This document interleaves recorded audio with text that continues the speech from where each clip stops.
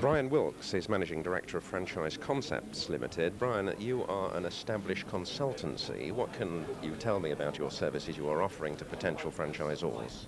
Yes, we're one of a small number of specialist consultancies. There are probably 5 or 6 in the country.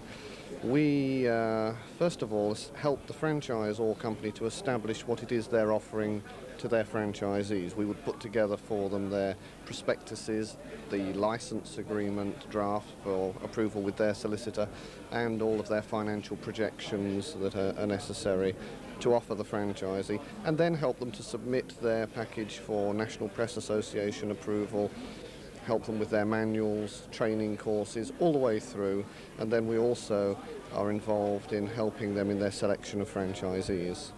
So this means that you in fact appoint franchisees on behalf of the franchisor?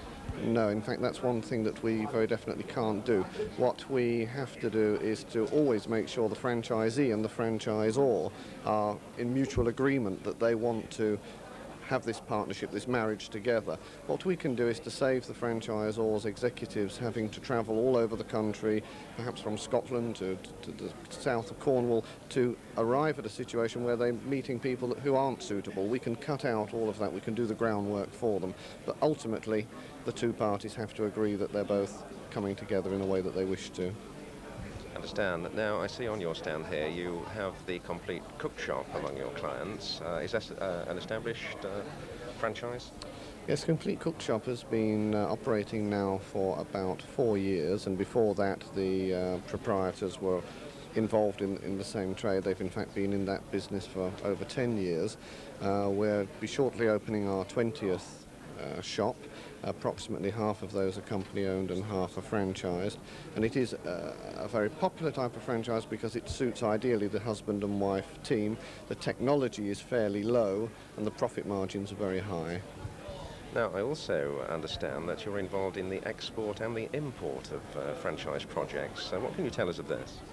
Yes, we have a client, for instance, in Spain where we're developing with them a chain of bridal wear outlets. We're just about to appoint our 100th franchisee in Spain, and we've also worked with companies in Germany, and we've helped foreign franchisors to bring their franchise packages into the UK. For instance, the Cookie Coach franchise is one which we introduced and issued the master license in the UK. Now what about the future? Do you see any new franchises coming on the market in the, say, the next 2 years or so? Well, I would hope very much that we'll continue to see a development in retail franchises. Unfortunately, the property situation in the UK has tended to hold back the development of retail franchises.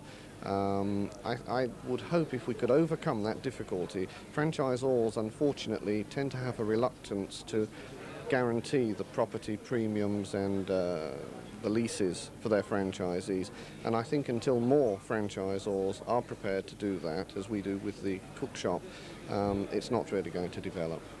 What is the main ingredient, would you say, that a franchisor has to offer? It's the fact that the package is proven. I mean, as you can see here at the exhibition, franchises can cover every possible conceivable trade. Unfortunately, many franchises are offered onto the market before the base that it's established on is really proven. I think providing the base format is working properly and thoroughly, then almost any type of franchise can work successfully. Thank you. Now, this being the second day of the first ever National Franchise Exhibition, how did your first day go? Well, I think everybody was astounded at the number of people that came on a Sunday into central London to visit the exhibition. We're here in 2 roles, one obviously with our clients distributing material for the public, but also of course we're interested in hearing from new franchisors. I think probably today and tomorrow it'll be more of the latter, whereas Sunday was a day for the public. Thank you very much indeed. That's Bryan Wilkes, Managing Director of Franchise Concepts Limited.